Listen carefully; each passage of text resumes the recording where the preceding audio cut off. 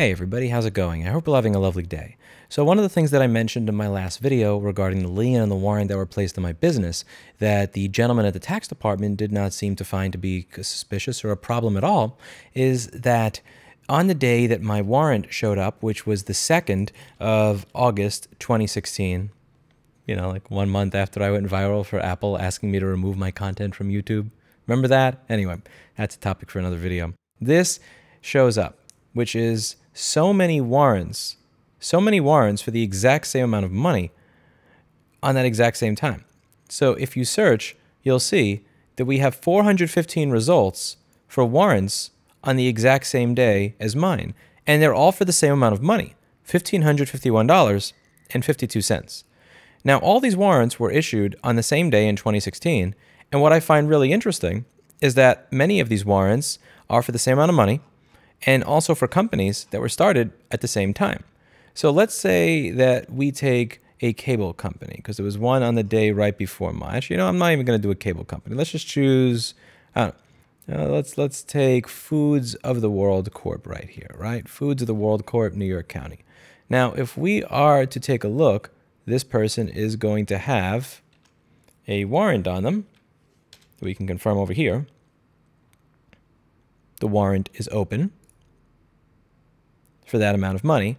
And if we are to do a corporation search on this particular company, you'll see that this company, I guarantee you, started in 2012.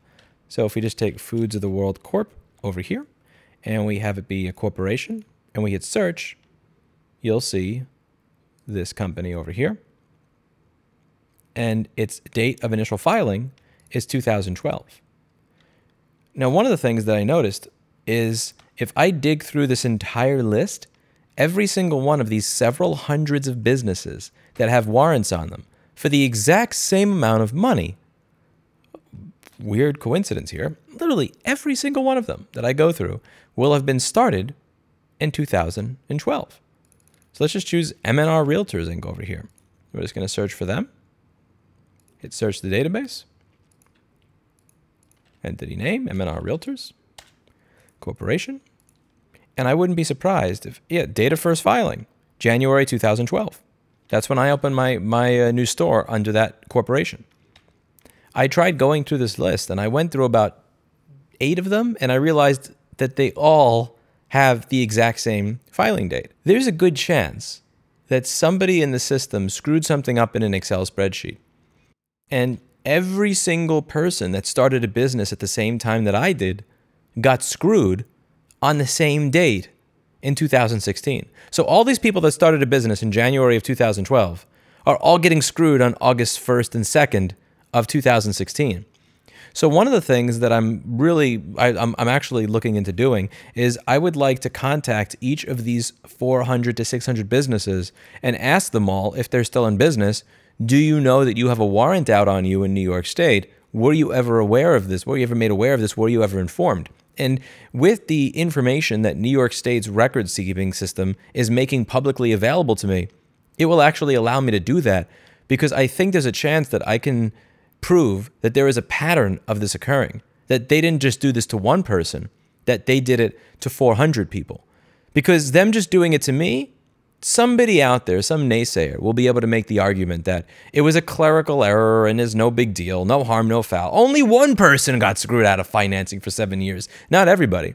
But I'd be really curious if I can make the argument that they did this systematically to 400 people.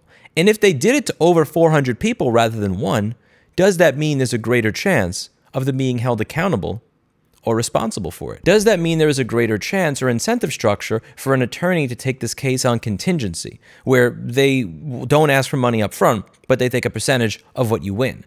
Because one of the things I've said is I don't have the money to have an attorney pay $800 an hour to sue the city and the state of New York. That's just not in the cards for me. I'll be honest with you. One thing I've been seriously considering over the past few days is selling my business and using the proceeds from selling my business to sue New York State. Like, I'm not kidding. This thought has crossed my mind. Like, I've never in 10 years thought about selling my company, but I've seriously kind of had it go through my head. Could I use the money that I make from selling my company to make sure that New York State is held accountable for this so they never do this shit to anybody ever again? Like, it's a thought that's actually gone through my head. I've never thought about that before, but I have thought about it in this context. And it's because this entire channel, like the past 10 years of this channel, have always been about not letting the bullies win, holding corrupt people to task. And the idea that I would just walk away from it because I don't have the funding to do it is not something that's acceptable to me. It's not acceptable to me. So like it's one of the things that's been bouncing through my head. But one of the things that I just wanted to do with this video is say thank you very much to the gentleman in my Discord, Elo, who pointed this entire process out to me, because I had mentioned in one of my previous live streams that I'd really like to figure out if this happened to other people. And it wasn't 60. It was over 400 people that this happened to. And what I like to do is I would like to reach out to every single one of those businesses and see, hey, listen, I'm a nobody on the internet. Feel free to ignore me. Do you know that you have a warrant out on you? Were you ever informed of it? If you weren't informed of it and this bothers you, let's have a phone conversation. Let's see where this goes. I guarantee every single one of the people on the other end of this have gotten annoying mail from the state of New York, screwing them over, bullying them, aggravating them, and would probably be happy to join me in sticking it to people who deserve to have it stuck to. So I just wanted to do this video to update you on my thought process, where I am on all of this, what I'm looking into doing. I'm not giving up at that last phone call. I'll be honest with you. I know that this is probably inappropriate. You're not supposed to say it. This dude sounds evil. Like, when this phone call opens, this guy sounds evil. As I put in the pinned comment of this video, you ever watch one of those movies where the guy is coming home from work and he's excited to go home and see his wife, and somebody breaks into his wife's apartment, stabs her to death, kills her, and the guy that does it just is like walks downstairs and is like, you know, has his hands in his pocket and his head down and is looking away, and then the husband is just like walking by and he gets cold shouldered by the guy and they lock a glance for like 3 seconds and he's like, asshole. But he doesn't really know what just happened, but he feels something weird went on. And then when he goes upstairs, he figures out what happened and who that guy was. That's how I felt the moment this guy got on the phone. Civil Enforcement, Mr. Gonzalez speaking. Are you calling for personal or business taxes? Is something there. It's a gut feeling. It's a gut feeling. It's not based on fact right now. It is just a gut feeling that I should not let this go. We're going to dig. I'm going to contact every single one of those 400 plus businesses, and I'm going to figure out if there's a way to hold these bureaucrats accountable, because they deserve to be held accountable. We're held accountable when we screw up. They should be too. And God damn it, if it costs me my effing business, I'm open to it. I'm seriously open to it.